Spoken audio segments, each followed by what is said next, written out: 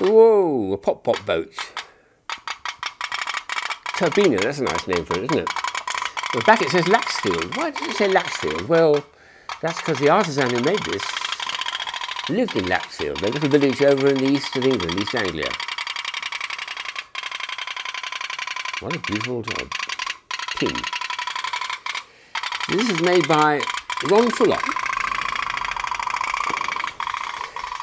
who I've sadly lost. He's just died very recently, in his 80s, but I knew him for the last 35 years. Very, very talented, born in Cornwall, but most of his life in East Anglia, where he raised 3 boys and 4 foster daughters with he and his wife Moss. A wonderful party she gave a few days ago. There's about 100 people attending. I dug through my collection and found some of the toys that I've had from him over the years and ones which I've inspired him to make. So here's a little resume by way of a tribute to Ron. This is the first one I bought after the pop-pop boat. Sausage machine. Isn't that wonderful? Pratt sausages, they call it. Well, the name Pratt must be somewhere out there because I remember doing a show for one of his neighbours, David and Louise Pratt. But look at the amount of detail that's gone into it. Tin toys at its best and quite robust. I've actually showed this to an awful lot of children over the last 30 years and I'm very pleased to have it still in my collection. Made by Ron. He also liked doing topical things. So when we had the royal wedding in the early 80s, for instance, Charles and Diana, this was one of the Lazy Tongs action things, so this is what he made. The right royal kiss. Beautiful. So he was topical. And then he showed what he could sell in these extraordinary sheets he produced, lots and lots of these sheets, showing a full catalogue of all his products. Tiny little scribble of lighting, very, very detailed, and the pop-pop boat which you're hearing in the background is somewhere down here, I think it is. But there were several sheets like this because he made so many toys to sell. There was a time, I think in the early 90s, when they wanted to celebrate the circus in the English scene, or the British scene, roll-up circus. It was something it said designed by Ron Fuller. What he did was to design the stamps. I'll peel this back to show you them.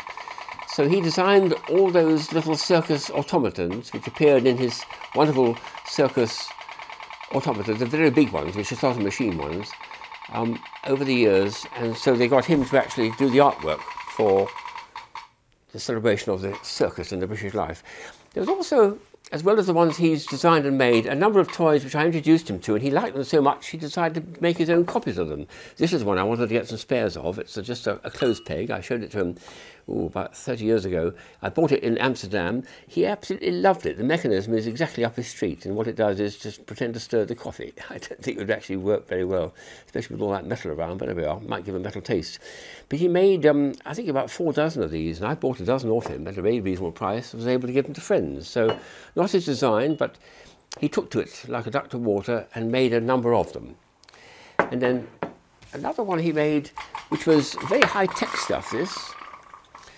That's the interesting thing about Ron, is as well as being a good mechanic, he was also a very good electronics man. He could make electronical stuff. So this is the Skywriter, which is designed by Bill Bell. I've had this in my collection, well, since the early 80s, I think it was. I originally had it in. And the idea is you put a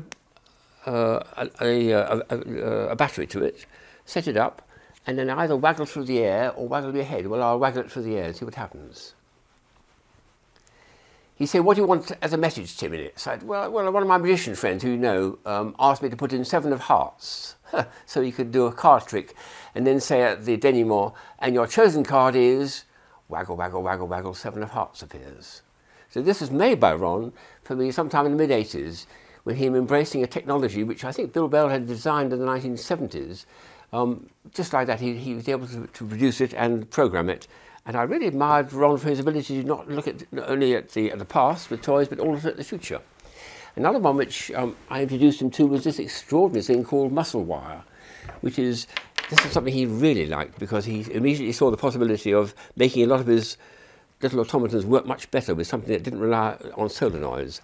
The real mechanism here is a very, very fine piece of wire, almost invisible here, which is made of nitinol metal. When it's heated and then cooled, as it heats it shortens and creates a bit of movement. When it cools, it lengthens again. So this is a little thing called wings, which I bought from a company in America, and he took to it immediately when he saw it and said, I've got to have this in my collection. And the effect is it gently flaps its wings, but very, very, very slowly, due to the muscle wire taking a long time to cool. So an extraordinary toy, which I think over the next 2 years, he got me to buy a load of this muscle wire for his automatons, and I can understand why, because this is exactly what he wanted to do, create movement, but without the need for magnets. So that was a wonderful way of introducing him to the high technology. Another one which he introduced me to, which I'd never seen before, was this one here, which is electroluminescent string. It's extraordinary stuff. This is designed in Germany by physicists way back in the, about 50, 60 years ago. When you switch it on, it glows blue, and when you switch it off, it becomes transparent again. So blue and transparent. When it's blue, you can do so many things with string like this. You can, for instance, I saw in a magic convention, some people had it on their suits. They'd sewn it into the suits like this to give them a glowing to all their lapels. It's wonderful stuff. Electroluminescent wire. And Ron discovered this and then passed the information on to me. So to me, it was a wonderful thrill to be able to find something which I've never come across before. You have it in different colours, and it's now getting quite commonplace, but Ron was the first one to introduce it to me. So this wonderful man made automatons. This is another example of one of the ones he invented himself. It's based on the old Russian Peking hen, but here we are in the Folies Bergères, and we've got dancing can-can girls. Look at that. Beautiful. Superbly crafted by Ron, and makes people laugh. Well, this is his legacy.